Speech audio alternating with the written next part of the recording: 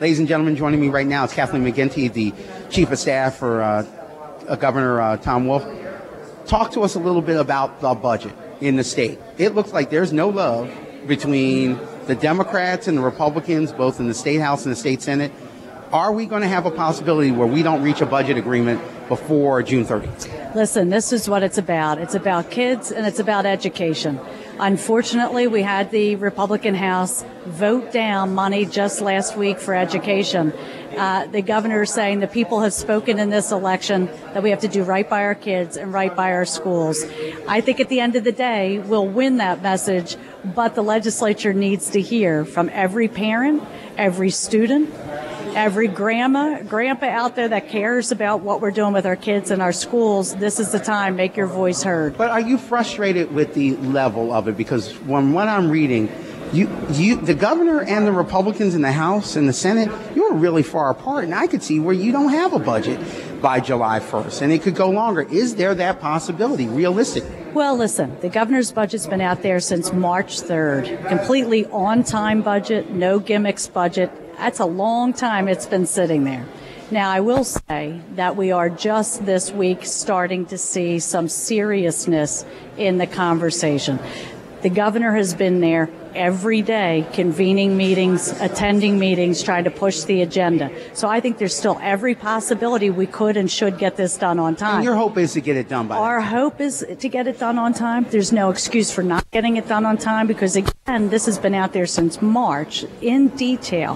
However, we should make one thing clear. It's about the kids.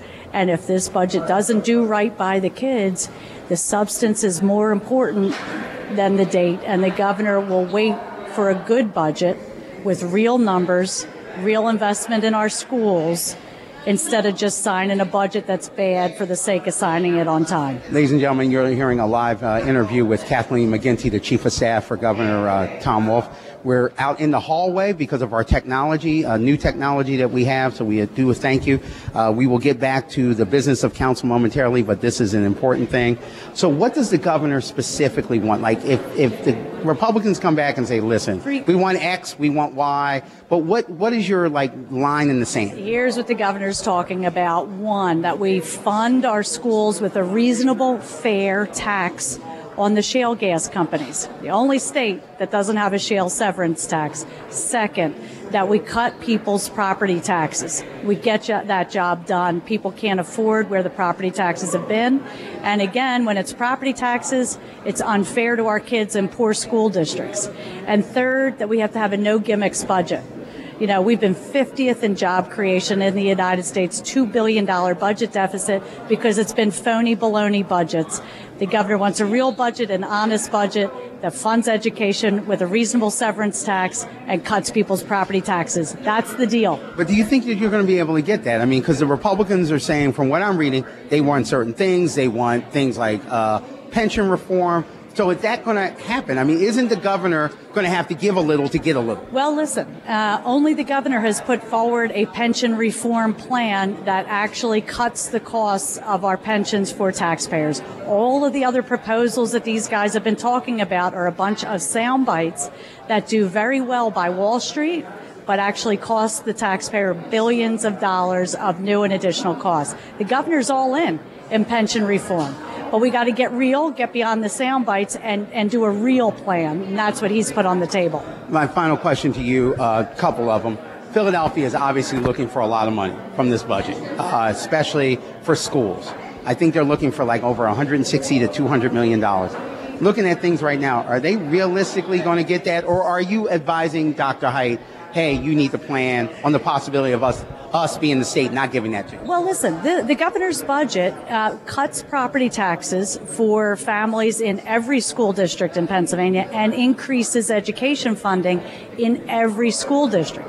Now, it does right by Philadelphia as well. Probably the better part of $600 million of new funding for Philadelphia that would fund the schools, that would cut property taxes, and critically important, it delivers a massive cut in the Philadelphia wage tax, bringing that wage tax back down to 1976 levels. But that's if you get it passed. And I guess what I'm trying to get listeners out here is, should the superintendent possibly prepare, because he still has to prepare a budget, that he won't get all the money that he's asking for from the state? Well, it would be history making if the legislature cut the dollars that the governor is asking for education. It has never happened before that a legislature has failed to fund the schools to the level that a governor has proposed. And I don't think this legislature wants that legacy, especially on the heels of an election that was 100% about our kids and schools and education. So if people have their voices heard, we'll get a fair budget that funds our schools and that cuts people's property taxes. How critical is it for the governor, in the mind of the administration, to get what he's asking for in the first year? Because what he's asking for is a home run in a lot of ways. And do you think if he gets it now, it's important to get it now because he might not get it in years 2, 3, and 4? You see what I'm saying? Like, how important is this first year for ramping up everything that the governor wants to do in years 2, 3, and 4? You know, I wish this was a wish list, but here's where we are. We've got a $2 billion budget deficit. We're 50th out of 50 states in creating jobs, and our credit rating has been whacked by the credit rating agencies so that we're second or third lowest in the country. What does that say? Status quo is going to kill the Commonwealth. So this budget's about giving us a new chance.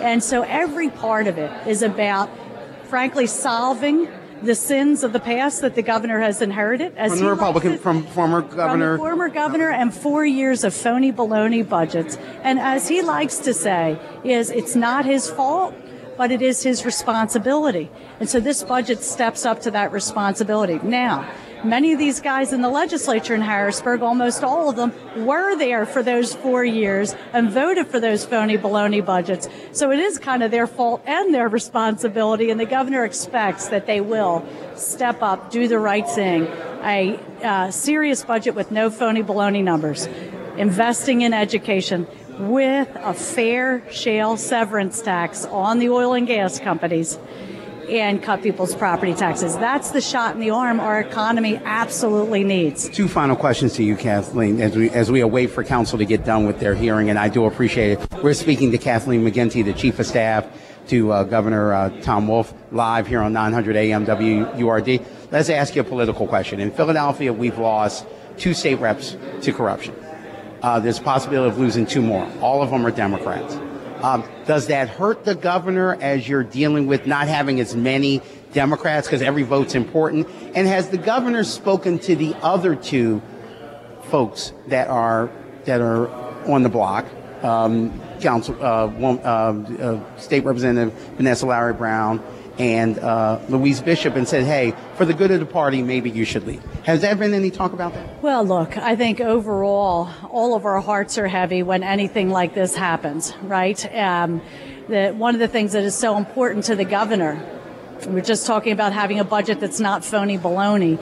It's all part of something that says we've got to reinstill the confidence of the people in this Commonwealth in their government. It's essential to the working of our democracy that people have faith and confidence that their elected representatives are in it for them, not for self-interest. Would the governor Kathleen, would the governor like those 2 representatives to resign so that the party can move on? I think the governor will leave those kinds of choices to those representatives, to their conscience, to their set of values, their priorities. But 1, it is imperative we restore trust and faith in government. And 2, pragmatically, it hurts every time we lose a vote.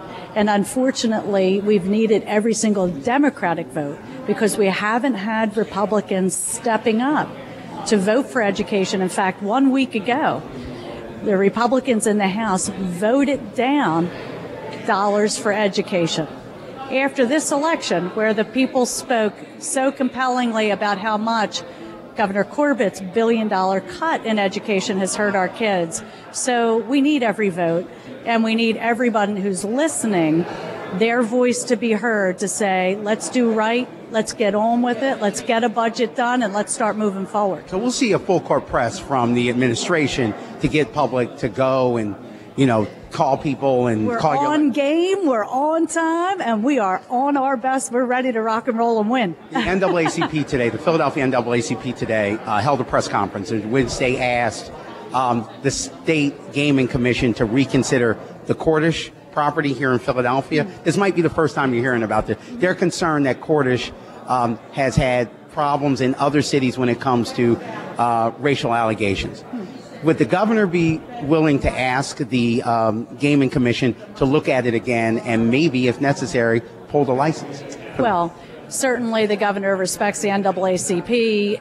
If these are serious questions and allegations apparently that are being raised, and I am sure that the governor would want to make sure that every attention, every review, every analysis of those questions and concerns was given. So I'm sure that's where his concern would lie. But the Gaming Commission can't pull a license if it's already granted it, right? It would have to be something extraordinary. In over my head in terms of what their terms and conditions are, but certainly whenever questions like this are raised, they have to be taken seriously and looked at. Well, Kathleen, thank you very much. I haven't spoken to you Appreciate since you were a candidate for governor and you were part of our WURD debate. It's a unique city council session, ladies and gentlemen, because usually the chief of staff or a governor isn't waiting this long. So, Kathleen, thank you very much for being with us.